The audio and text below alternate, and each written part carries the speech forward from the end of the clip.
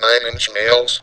I don't think it's scientifically possible to be more overrated than these douchebag pricks. Their lead singer, Trent Reznor, is a whiny, perpetually suicidal bitch boy who steals ideas from the band's ministry and skinny puppy and then passes them off as his own. He's a rip-off artist piece of shit just like Carolyn Weinson, but not nearly as big of a douchebag. Their guitar player, Jonathan Lipnicki, plays his horrible riffs by painting the fretboard like Santa Claus's lap, and bouncing on it repeatedly, since he has Simon Birch syndrome, and will forever be constrained within the body of a brainless midget, just like Dwarf Patrol 21.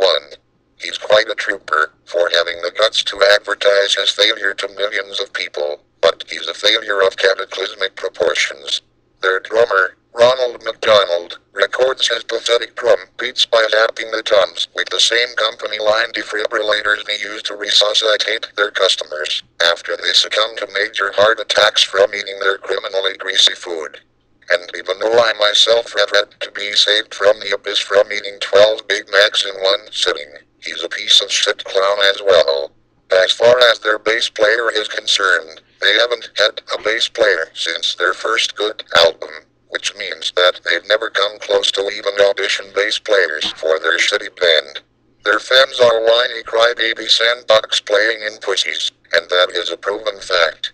Fuck this band, and fuck all of their crybaby diaper-wearing, cup-bearing, asshole-tearing, red-herring Fred Astaire, Tom and Jerry Drew Carey. There's something about Mary excrement-flinging piece of trash bitch boy dumbest foreskin-massaging fag fans.